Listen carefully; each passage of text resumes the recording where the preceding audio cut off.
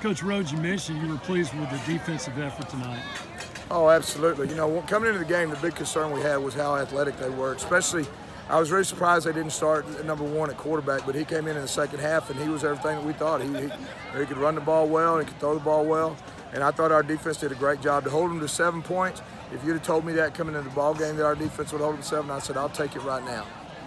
We talked about your playmakers over the course of the summer, and they've had some standout moments for you the first couple of weeks. They really have. You know, I'm proud of it. You know, Christian St. Romain has made some big plays for us at receiver. Jeremy Barker has done a good job for us at quarterback. You know, Joe is solid at running back. You know, I feel good. I mean, Jude, you know, comes in and plays some offense and makes some plays. So, you know, we are making some big plays, and that's exciting.